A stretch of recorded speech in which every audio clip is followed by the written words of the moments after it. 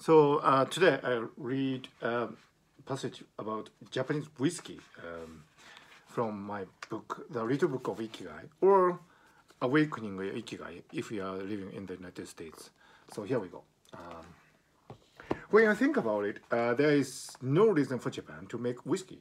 The country does not grow barley. It does not have peat. However, for decades, the Japanese have dedicated themselves to the task of creating excellent whiskey, and now they produce internationally recognized award-winning spirits. Some whiskey experts even go so far as to count Japanese whiskey among the 5 major whiskeys in the world, along with Scotch, Irish, Bourbon, and Canadian. Take Ichiro Akuto, who operates modest premises with just 2 tiny pot stills in the hills of Chichibu.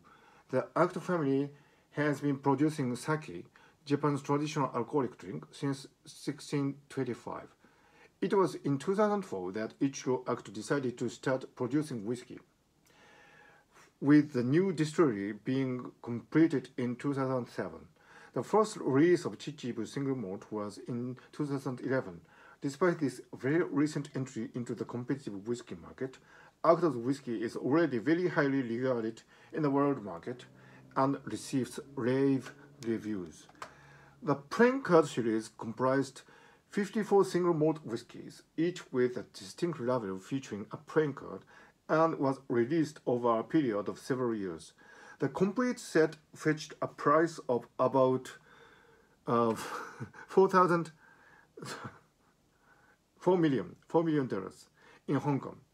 Akuto's single malt whiskey, released under the brand name Ichiro's Malt, also fetches high prices.